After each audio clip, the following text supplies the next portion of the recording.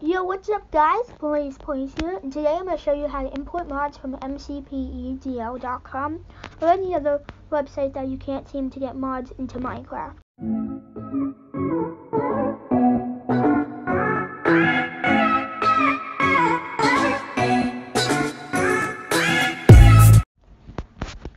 So I'm just going to go to the website I want to use, and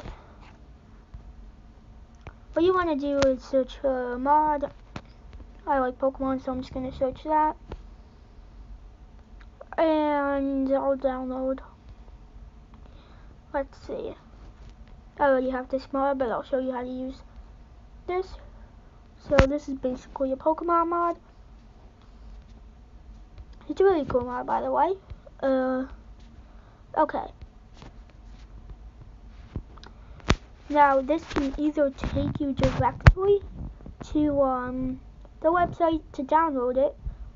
If you're on link purchase, you want to click on free access without ads unless you have premium. Click on continue and do whatever. You may say download an app from the App Store.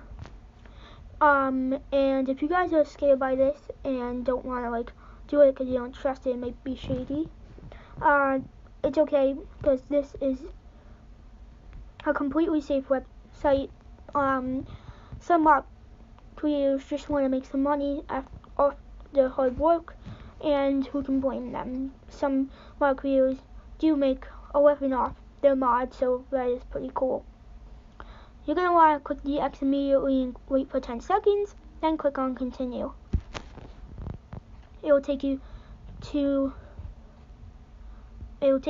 Media Fire, and what you want to do is wait for it to download, and then immediately go into the Documents app once it's downloaded.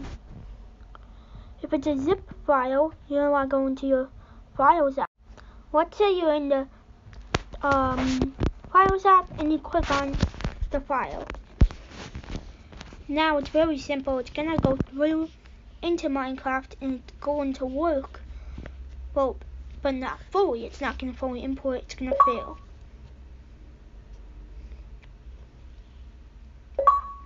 Fail to import because I have a duplicate pack, but trust me, it does not work. But the way it does work is you want to go to Documents, click on Files, and click on one that does not, the one that you want to import. Click on Open Another App, Open in Minecraft, and for some reason it might recognize this app more because it might be more trusted to Minecraft, and it'll actually go through. So just let it import, and it should be successful. Alright guys, that's how you import mods right into Minecraft. Now, this does work for Android, but there is a bunch of other file apps you can use, like ES File Explorer. So for Android, just use that. Now I'm gonna show you how to get to ADF.ly or AdFly. So to do that, I'm just gonna click on this, and then you're gonna scroll down. Maybe this has AdFly right here. Click. So it could either take you. It will always take you a media file to download it. Now, what will happen here is once it's loaded,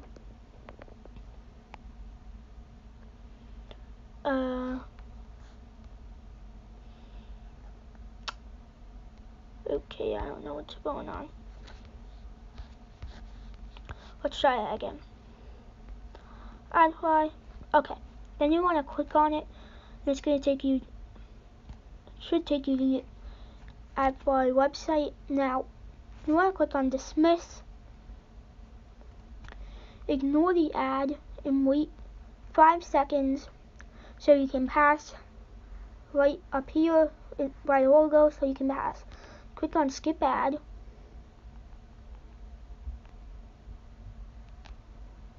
Okay, and it's going to take you some crazy weird thing, and it's going to say allow. You don't want to do that. Bunch of ads are going to pop up. Just click anywhere else, like maybe below it, but not clicking the buttons. Click on cancel. Once that's done, click on the link, and then all you do from here is just download it. Click on download, and then just import it like usual. You do have to unzip it in the Files app before you go into Documents.